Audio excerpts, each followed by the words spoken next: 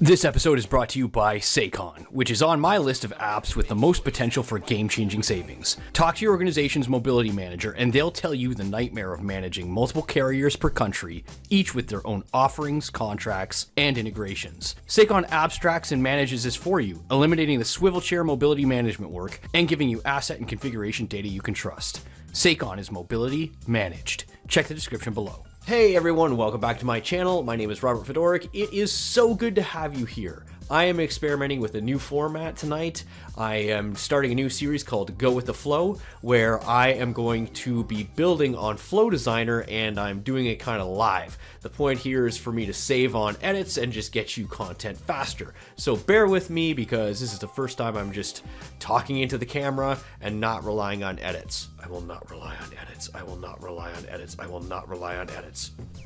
Okay, so here's the scenario. And excuse me, because I'm not going to be looking at the camera all the time because I'm going to look at my screen to remind myself of what I need to be talking about. Okay, so the scenario is that we are living in a world where we have incidents, and the incidents are managed by deploying various incident tasks. So here we have a case where Able Tutor is saying his access to application XYZ is revoked, and that's a big problem because he's our application XYZ guru. So as a service desk, I am going to distribute a bunch of different work to different teams. So I'm going to have somebody go into application XYZ and see if there's been any access errors. Then somebody else is going to call the application XYZ vendor to see if it's a licensing problem.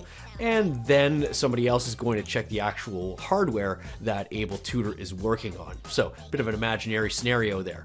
Now, what our process team wants us to do is say, you're going to put the incident on hold while everybody else goes and does their incident tasks. But what happens when those incident tasks gets closed? Maybe they want us to kind of kick the incident back into an in-progress state. So you can just abstract this to say, I have something going on a child record, and when it happens, I want the parent record to be modified in some way. Now, traditionally, this is something that you would go to business rules for. But I think that thinking of Flow Designer first is actually a pretty valuable exercise, and I think that for a few reasons. The first reason is that Flow Designer allows you to do stuff without code. Business rules basically always have to do code 99% of the time. So because I don't have to have code, that means I can have admins that are strong and capable, just not coders, do stuff that would traditionally be restricted from, like coding and business rules. The second thing I like about Flow Designer is that it has really good error handling. So if the whole flow fails, then you can use this error handler and essentially build a whole new flow for stuff that goes wrong. This is excellent because in the case of business rules, half the time you can't even detect that something has gone wrong. And by the time you know it's gone wrong, then you have to do stuff like put in log statements and go back through the syslogs. It can be pretty messy. With Error Handler, I can do a whole bunch of different stuff, whatever I want. Another thing that I love about Flow Designer is that, and we'll see this later on in the show, Flow Designer allows you to test the flows before you activate it. And I find this is just a much better way to figure out if the thing works as intended. Much easier than, say, business rules, which would have you essentially roll back through the entire process to get to the point at which the business rule would even trigger. So let's just a quick rehash of the problem. We have incidents and whatever state they're in, if one of their child tasks, incident tasks, gets closed, then we want the incident to be put into a state of in progress. Let's go to the Flow Designer. So here we are in the Flow Designer, and always with the Flow Designer, first thing you need is a trigger. So let's go add trigger, and we are going to use the updated trigger, not created or updated, because for these incident tasks to be closed, they would have had to already been created. So we just interested in updated. And what table are we working off of? We are working off of incident task. What is our trigger conditions? I am going to say when the state, now you might say is one of closed, complete, or skipped, but I'm going to say changes to, and changes to complete, or changes to incomplete, or changes to close skipped.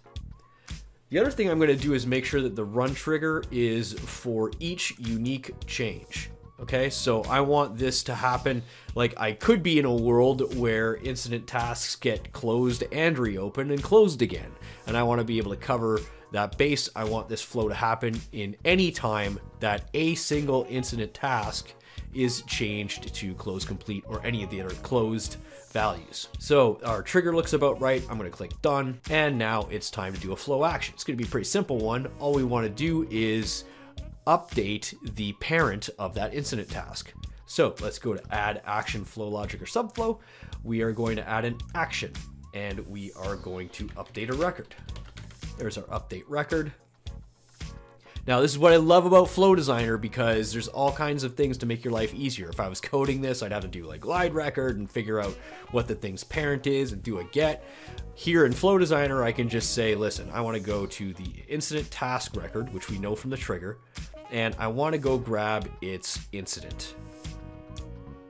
And I'm just going to drag that into the record finder. There. Now it already knows that the table that you're looking at is the incident, and now we want to know what fields to update. So I'm going to pick the state field, and let's put a state of in progress. And because we're going to be a little bit fancy, let's assume that in most cases, the incident task is going to close with some work notes. We want to make those traverse up to the incident so that our incident manager doesn't have to go dumpster diving through the incident tasks to find out valuable information. So let's add a field value and let's dump a whole bunch of stuff into the work notes. So let's go to the work notes and let's start building out here. So we are going to say last, let's go incident, and then let's grab the number of the task, incident task, and let's grab the trigger record, incident task record number. There we go. And let's say has been closed by. Who would it have been closed by? Probably the person who last updated the record. So let's go to the incident task record and let's go to the updated by. And let's put a couple character turns in here, and let's say the last work note is the work notes from the incident task record. So let's grab work notes, put that there. And maybe also I want a closure code if it's got one. I don't even know if incident task has a closure code, to tell you the truth. Closure code. And let's go through the incident close notes. Excellent. So not only will we change the state of the incident to in progress, but we'll also leave a nice, healthy breadcrumb trail of exactly what happened in the incident work notes so that the incident manager knows exactly what's going on. All right, so that looks about ready for update incident record. Let's hit done. And again, let's take advantage of this error handler. So let's add an action or flow logic or subflow. Now, in most of the examples I've seen on docs, they just use the log action, which is fine, but I'm going to pretend that this flow is super important to me, and it's not enough that I have to go dumpster diving through log files. I don't even know if it's dropped to the log file. I want to be informed that something is gone wrong. And what better way to be informed than with an incident? So let's go to action, let's create an incident, and remember that this is only going to happen if the flow fails. All right, there's a huge wait there, so sorry about the pause. So we've got the create task action in our error handler, and what type of task are we going to create? We are going to create an incident, and we are going to add value. So we want to make sure this goes to the ServiceNow admin team right away. So let's go assignment group is ServiceNow. And then let's also put in a nice short description. So add short description, help if I can spell. All right, and let's say, let's copy this flow title, and let's say flow has failed, okay?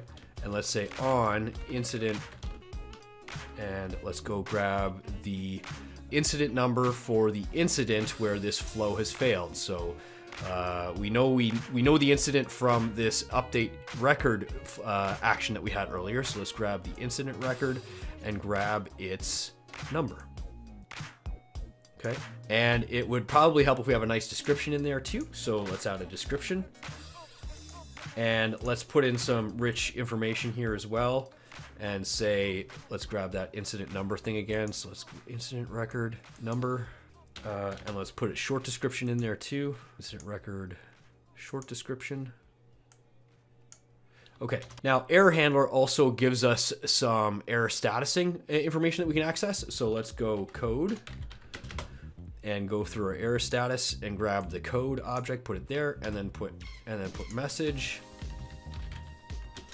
and grab the error status message. All right, let's hit done there. So now we have a very simple flow, but it's got the right trigger. So when the incident task state changes to any of these, and it's for any unique change, so it's not just measuring this once and then never doing it again for that incident task. Then we update the record, we change the state, and then we dump a bunch of information into the work notes. And then if the whole thing just goes kibosh on us, then it will create an incident and send it to the ServiceNow admin team. Now, the last thing that I love about Flow in place of business rules is because I can test this super easily, and that's what we're gonna do. So let's grab an incident task from this sample incident. Let's go to our Flow Designer and let's say test. And let's grab that task number and let's run the test. All right. Test is finished. Let's go view it. Okay, and we see that the incident it simulated the incident task being updated, and it's done the update record. So we see that, so we didn't have a closure code or a work note on that incident task, but if we did, it would have been put right there. We also see that incident task, this has been closed by RD Fedoric. Excellent work. Okay, let's try it again, but let's force a failure. So what I've done is I've gone to incident task prior to my recording this episode, and in my incident task list I have this incident task that has no incident parent. So this should cause the flow to fail because it has no incident to drop information into. So let's retest this, except we're going to do our parentless incident task, and let's run the test. Let's look at the results. Okay, there was an error caught because it was trying to update the record, but of course there was no record to update, and so it's gone to the error handler and completed that. So let's see what incident that came up with. Okay, so it's created an incident. Let's go take a peek at it. Incident closure failed on incident. Awesome, let's open the record.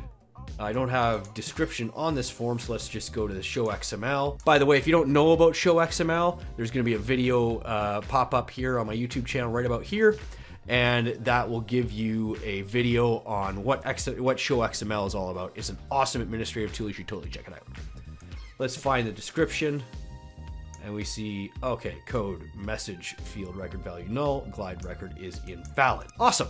So now you've seen how you can use Flow Designer in place of business rules. It's not a 100% solution. You can't completely replace business rules with Flow Designer, but it's always a good exercise to start with Flow Designer.